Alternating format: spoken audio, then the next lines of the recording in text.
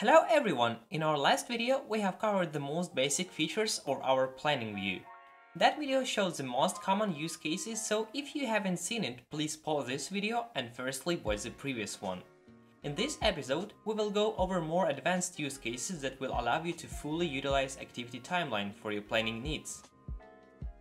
In addition to standard Jira tasks, ActivityTimeline also has a set of internal events that allow you to better plan the capacity of your resources. They include booking, placeholder, as well as different non-working events. By non-working, we mean days off, sick leaves, vacations, and holidays. Each of the event has its own feature. For example, a day off event excludes a day from the availability of the resource, while overtime event works in the opposite way and increases the capacity of the employee by a certain amount. In this way, you are always sure when and for how much the resources are available.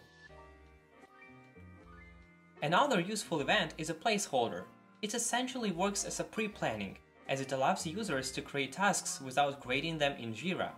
This is useful when the project or task may not be confirmed just yet. Later, you can easily convert these placeholders into actual Jira tasks, simply by approving them and filling all the fields in the standard Jira issue. We recommend using placeholders when you want to play with different planning scenarios but you don't want to mess up your Jira. Last but not the least, we'd like to show you our booking events. This is one of the most powerful events in our opinion. The idea behind this event is that you can allocate someone to a project or activity for a certain amount of time per day or as a percentage of the capacity. It is especially useful for long-term planning when you may not have all the Jira tasks created, but you like to forecast what will be your available capacity in 3 to 6 months.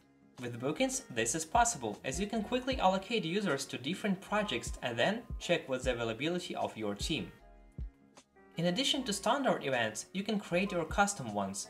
To do this, simply go to New Tasks, Manage Event Types, then choose which event you would like to create. For example, we can create a meeting event to track time for our team meetings. Since we need to track time, it will be based on the booking event type. We can choose if that should be a billable or non-billable type and select an icon you like. Now let's go to our plan and create our team meeting. Select a meeting event from the list, choose to create it for everyone in a team, and you can also make it recurrent, as it is a weekly meeting.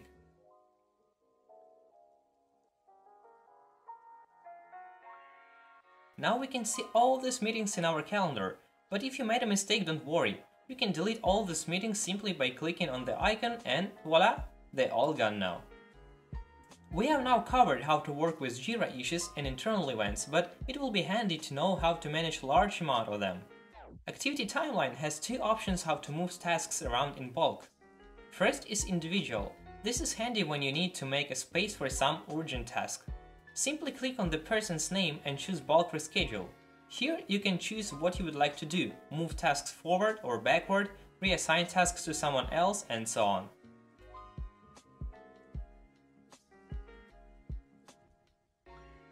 You can also do the same for everyone in a team. For this, go to the Extra tab on the left panel and choose bulk reschedule there. In this case, this action will be applied to all users in the team.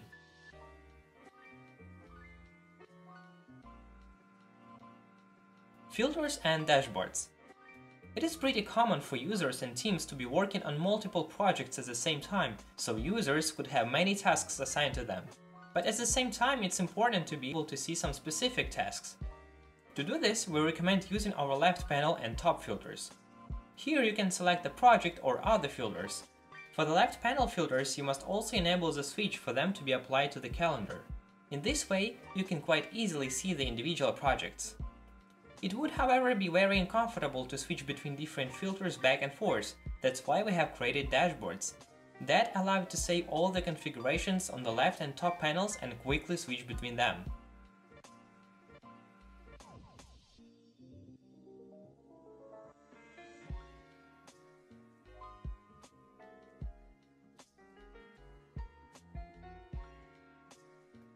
When you create the dashboard, you can also share it with your colleagues. For this, go to Dashboards, click Manage and then Configure. You can share it with the individuals, teams, or people in the specific user roles.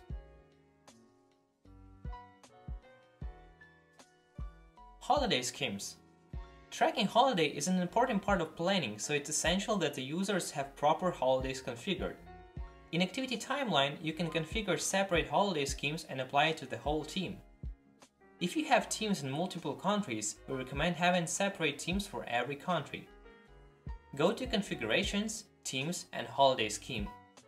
Here you can create a new scheme, select holidays, and apply it to your team, so all users of the team will get these holidays on their calendars.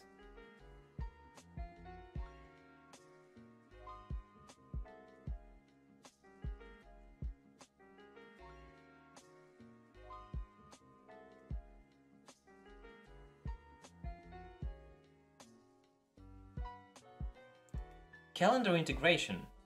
Another useful feature of ActivityTimeline is an ability to integrate with different present calendars, like Google, Outlook, or Apple calendars. This feature allows you to export whatever scheduled on your timeline directly to your calendar. To do this, go to My Account, Calendar Integration, and then generate a unique URL and copy it. After this, go to your personal calendar and create a new calendar from URL. After this, there will be all the tasks in the calendar.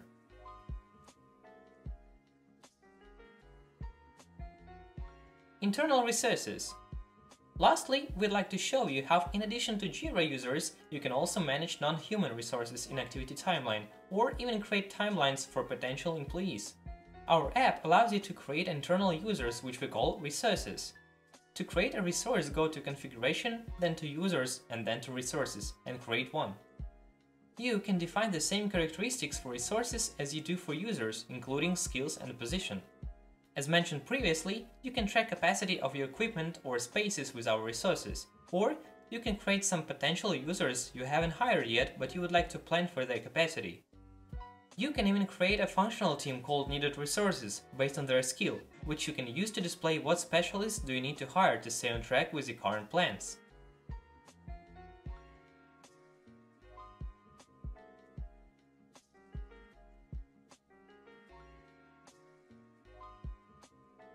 That's it for today. We have covered some of the more advanced use cases for our plan view, however, there are many more features which you can discover in our next videos.